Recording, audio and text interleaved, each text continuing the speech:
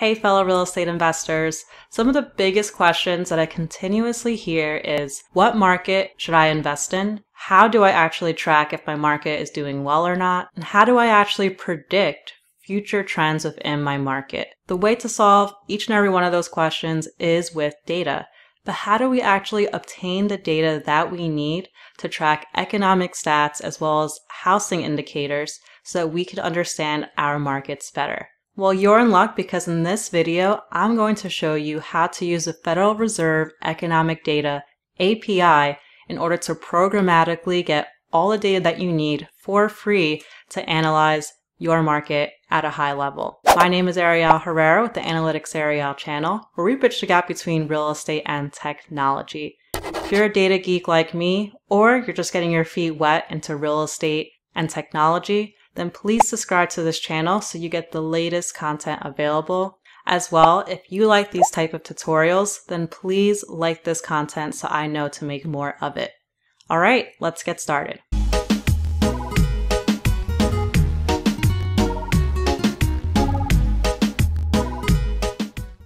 If you haven't seen any of the previous videos on Fred, I highly suggest you do. They're not about programming, just how to navigate the actual website, what's in it, and how to create some easy drag and drop dashboards.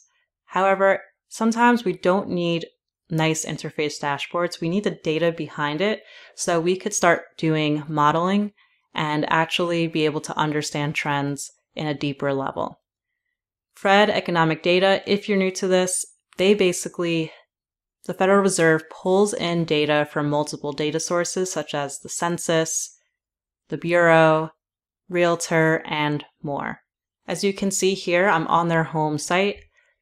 You could look at some search terms that are trending such as unemployment rate, inflation, consumer price index, interest rate. Even if you're new to real estate, you definitely have heard of interest rate being a very hot indicator that people look at in determining how the housing market is trending. Well, let's actually jump into how we programmatically get this data. So with Fred, the first step in order to be able to use their API is to go to My Account, sign up for an account, which you could do with Google, and then afterwards you're going to go to API keys.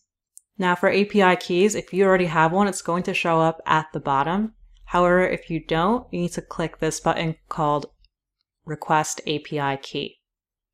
If in only a couple minutes, you'll get an email from Fred, and then you'll be able to get your key at the bottom. Now hold on to your key for a moment, and let's actually jump into how this is used. So right now I'm in Google Colab, which is an environment that you can code in Python as well as other languages. Reason why I love Google Colab is because it's on the cloud, so you don't have to have Python or any programming language installed locally. And if you want to use this, you could simply click the link below, go to File, and you can save a copy to your own drive so that you can run this yourself. So ultimately, we want to be able to get data from Fred. So let's think of an example use case. Well, in a previous video, I went over an article called Predicting the Housing Market is Easier Than You Think. This article was pretty interesting in some of the indicators that the author used in order to assess the housing market, one of them being building permits. In this article, the author also puts an attachment to where this data lives, which is for the Census Bureau. And as we see here, we can get the data by, say, metropolitan or state or region. So let's just say state on a monthly basis. If we wanted to grab this in Excel, we can click August, which in my case is the latest. Warning, the Excel file does take a little bit of time to load, but it does give us information on a breakdown of United States. Then we have the regions, Northeast, Midwest, so on, and then the states underneath them, as well as the housing permits. So if we wanted to develop our own model or assess our market, we can copy this data straight from Excel, but of course, we do not do things inefficiently. Getting things programmatically means no errors, and you can reproduce it rather quickly. Now going to a blog post that was written by Steve actually used Pandas Datareader, which is a library, and the Federal Reserve Economic Data in order to extract this information. This is a super useful step-by-step blog that talks about how to get any of the series data that you want. So in our case, we want to get the building permits. Instead of it being in Excel, we want to get it programmatically with Python.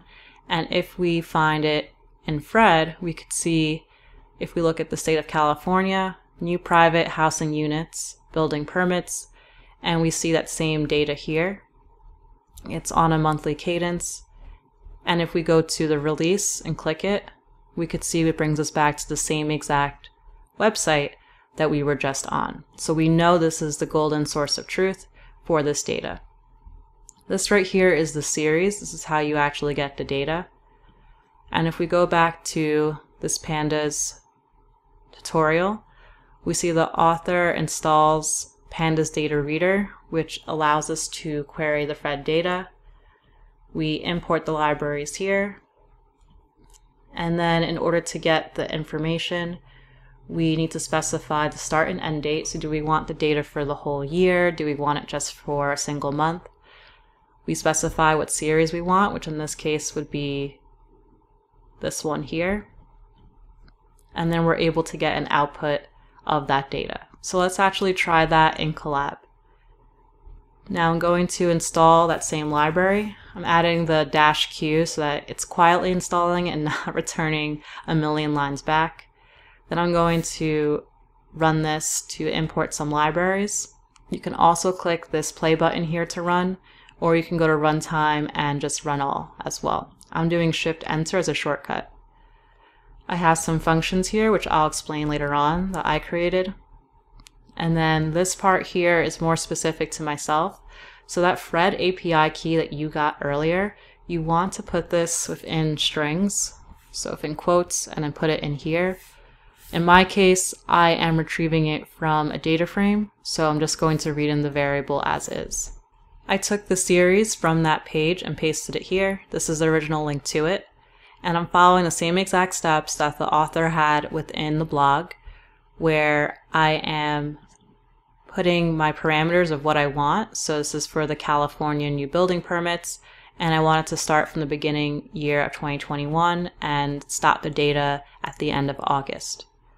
So I'm going to run these two, and you can see I do get the output of the date and the building permits data. Now the reason why I created an additional function is because the date itself comes back as an index, which makes it a little bit more difficult to query later on. So I'm using the same line of code that was in that blog, and then I'm just resetting the index so that date is a column there. Cool. Now I love using Plotly to plot stuff, and Plotly Express is a really useful library in Python in order to have interactive charts. Right here, I just entered in a data frame. Data frame is like a table. I specified what column I want to have as my x-axis, so horizontally going across, which is usually some sort of time series. So I have date there, and then my y-axis up and down. I am plotting this column name, which is the series for California building permits. And we could see the trend from January 2021. Permits decreased, increased in March, and then decreased for some time and slowly going back up. Not really much I can infer from this. What it would be really interesting is to actually look at this data not just for California, but for other states in the United States, so that I can assess states that are similar. Is this lower towards the ranks of new building permits, or other states having a lot more explosion in building? Right now I can't tell that, but on Fred's page, if I go to view map, I can quickly get a visual as to which states have the most housing permits. We could see Texas, Florida, Georgia, California, New York, and this definitely is going to be skewed in states that are larger just because there's more homes in them. I don't think it's adjusted for that, but it's a really great visual to quickly see what the data looks like for the most recent month. Now, what if we want to get this data into an Excel spreadsheet across all of these states? It would really suck to have to look up each of these states one by one in Fred, go to Alaska, find whatever that series was, and then copy this. Like, copying and pasting is not what we want to do. Now this is where you're using Fred's API directly, which is why you need your key. So what we do next is we want to get all the states for the building permit series and get that series ID. Now in order to do that, we query Fred. We need to pass in our Fred API key, the series, which remember is this value up here.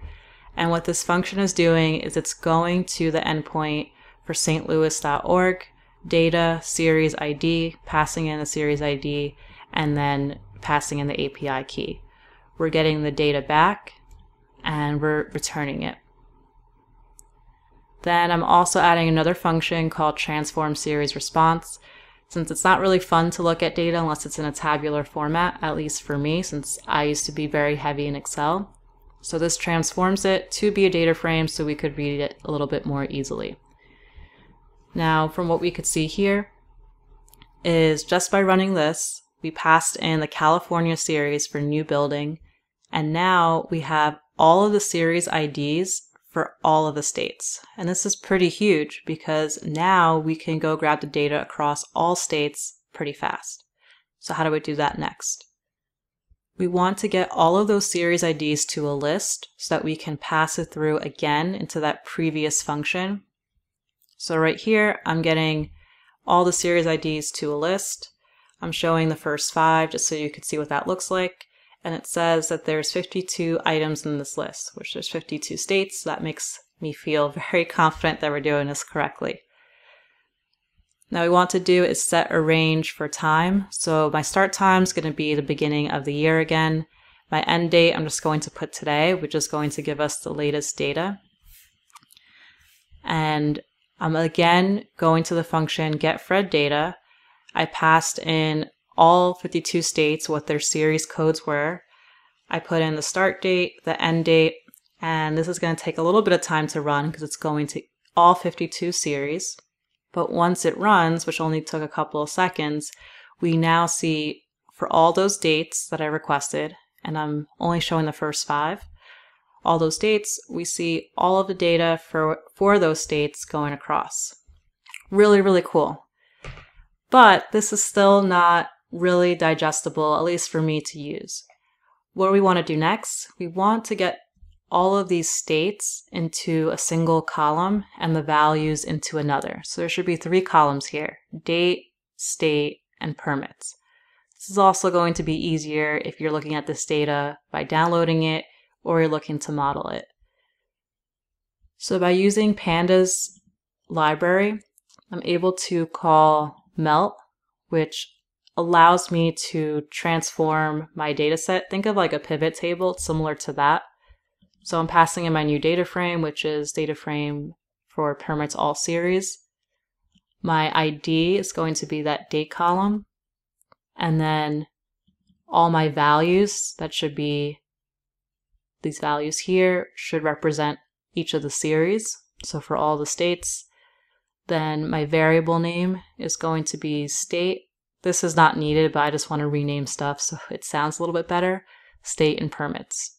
So now I have all the data. In this case, this is for Alabama for the permits with those 8 months, the code, and then the value for the permits. Now, in order to plot this data, it's pretty simple. I'm copying my data frame, and then I don't want to see this whole code because it's not really useful. I have no idea what this means. So by taking just the first 2 characters of this column, I'm able to get the state right away. So in this case, I'm getting Alabama. And now I can plot this data in order to view it. Now, if you want to use Plotly Express, very easy.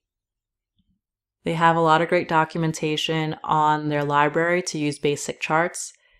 Used to not be this simple, but about 2 or 3 years ago, they created the Express package on top. So it's only a single line of code to create some really nice looking visuals. And by clicking this, I could see an example where I could directly just copy this, go back to my notebook, open up code, paste it, run it, and I'm able to run the same exact code and then just tweak it slightly for my use case, which is what I did below.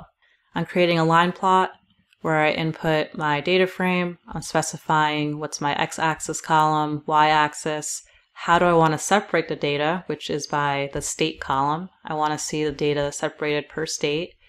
And then I can actually establish my title, which is New Private House and Units, authorized by building permits. The last part here is actually downloading this data so that you could play with it in Excel. So I'm going to run all of this just to make sure I didn't skip any of these cells. If you're new to Python, what I'm doing here is I'm calling different variable names so that my file name is going to be series, start date, end date each time. And that only took a handful of seconds, so probably less than 10 seconds. And now I have my CSV file, which is here. So I see date, state, permits. So if you're looking to do modeling or get more data, I would say to repeat this process, but for all of those series that you care about, and maybe having 10 to 20 columns or so for each state or metropolitan area, however you want to do it. If you're looking to up your game in Python, whether you're a complete newbie or you already have some experience, please feel free to look at my one-on-one coaching in the link below. And we could set up plans and milestones to have you become an expert. All right, thanks for watching.